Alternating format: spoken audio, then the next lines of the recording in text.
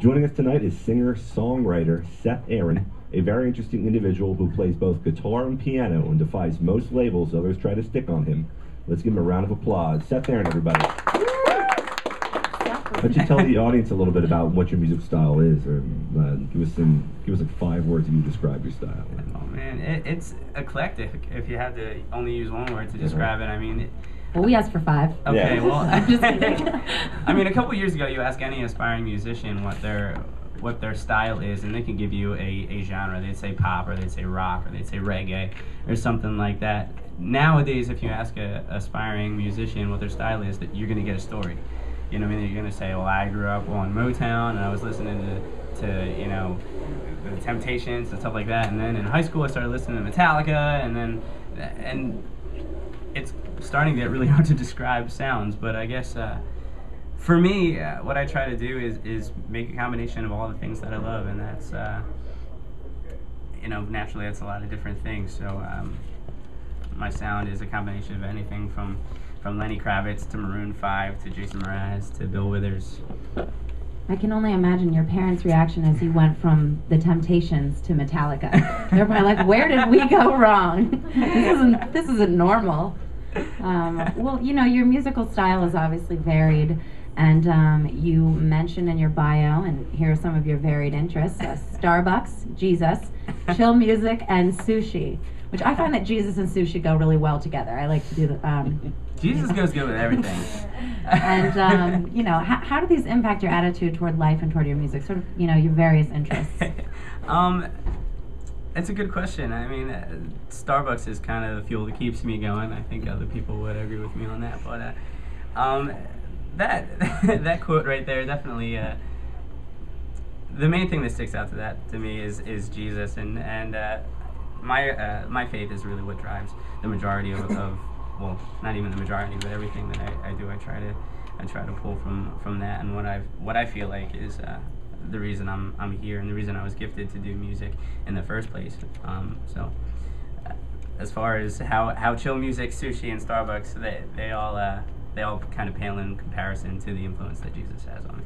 You know, Seth, I think that you bring up a really great point, and just having some sort of faith to believe in getting you through. Obviously, your music, you take to Jesus and to your religion to guide you through. And I think, you know, as you know, we always say on transitions, we're always focusing on everyone's transition phases, whether it be from like music, you know, making music in their basement to singing on stage, or from making a resume in their basement and getting a job. You know, you got to have something that pulls you through and keeps you going. It's a pretty good insight, and I'm continually surprised by all the guests we have on the show of how young we all are. Putting on this radio show and the guests you bring on, but just that kind of insight from, you know, such a young voice. And that's one reason we kind of continue to do transitions as well. I think everybody can agree that because we all have something to say, we all have an opinion to voice. So that's pretty cool. I do it for the cookies, yeah, but you bring the meetings, but everyone has their vices. Seth, to speak on some of your more secular activities here, I want you to tell us about your boy band experience with there's a little act called Danger Us. Oh yeah. Danger.us. I'm sorry, dash US. Danger dash, Us. There's a dash there. Which some Yeah, might right. dismiss this as shameless pop music, although you said the group didn't actually sound all that bad. Tell us, Seth, are there any redeeming sides to the experience in Danger Us? There are all kinds of redeeming sides to that. I mean, how easy is it to like the same kind of music that everybody else likes, and how easy is it to like a kind of music that nobody's going to give you a hard time for liking? I mean, when we all start really getting into music and developing what our favorite sound is at a specific age, and when I started really getting into music and what my favorite music was, boy bands were really popular, and in junior high and high school, you know, weren't too many guys that were openly willing to admit that they liked boy bands, and so we all kind of flocked together. And then we realized that there were 5 of us, and we were all wearing matching clothes, so we were like, all right, this just is destiny. I mean, I think boy bands are fantastic. I loved them in high school. Heck, I would have been a part of one if, you know, I was a boy.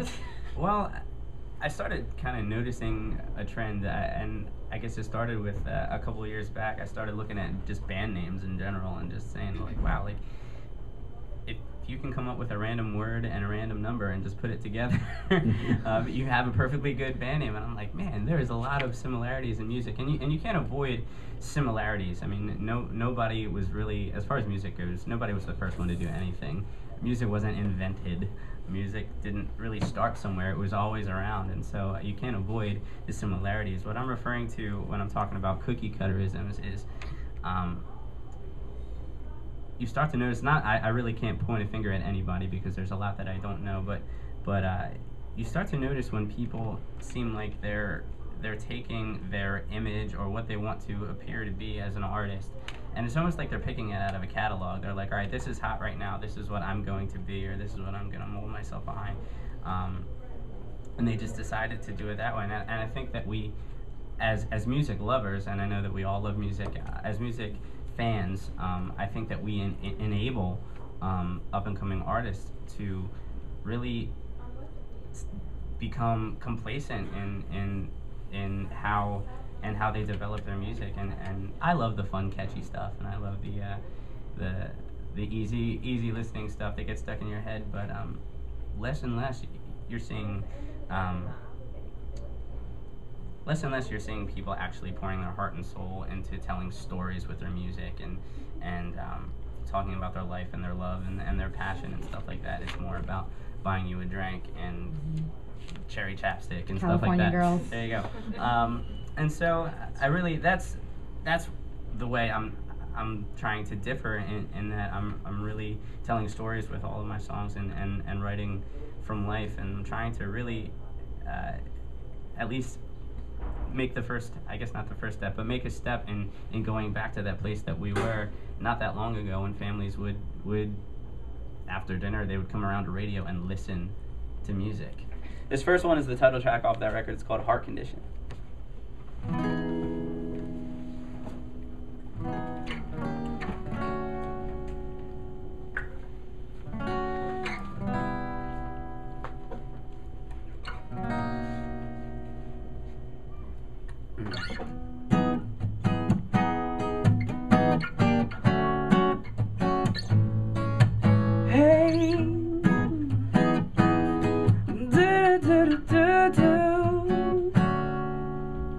Right here in the left side of my chest, I get this kind of shooting pain.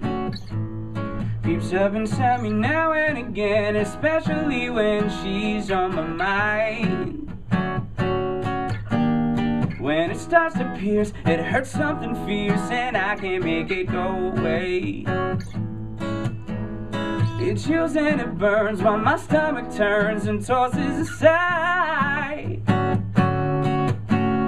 Thought I could just ignore how much it hurts, but I'm afraid that it just made things worse. 'Cause ever since I've been without her, especially when I think about her, I get this pain inside. Doctor, what's the diagnosis? There must be some kind of prescription that can cure my heart condition. 'Cause it don't feel right, and I think it might be broken. Whoa, what do you suggest? 'Cause I'm kind of desperate for some kind of remedy. Pills or a shot, whatever you got that might ease the pain. Oh, if you determine this terminal urgent emergency just might be the end of me, oh, then do what you will and send me the bill, whatever it takes. Oh, ever since I've been without her, especially when I think about her, I get this pain inside. Doctor, what's the diagnosis?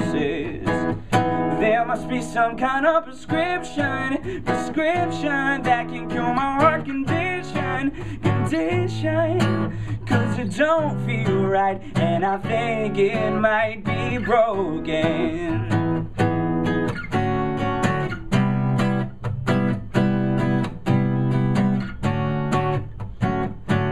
I think it might be broken. Oh. Thank you so much. This song was written at a Starbucks, and it was at Starbucks that this song kind of wrote itself. This is the first song I ever wrote where the music came to me before the lyrics did. I was actually just kind of playing the chords, and I didn't know what to write about, so I wrote about not knowing what to write about. This song is called Writer's Block.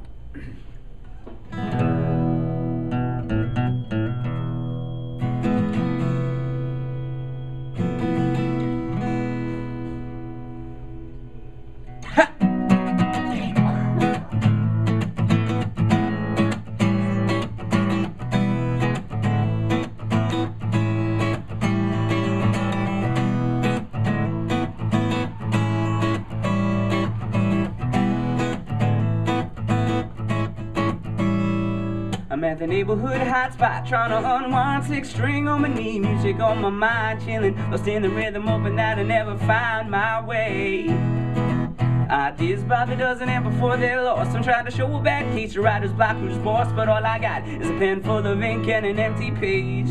I know I want a rhythm that lifts your spirit, makes you want to turn it up when you hear it. And where I wanted to end up, I just didn't know where to start.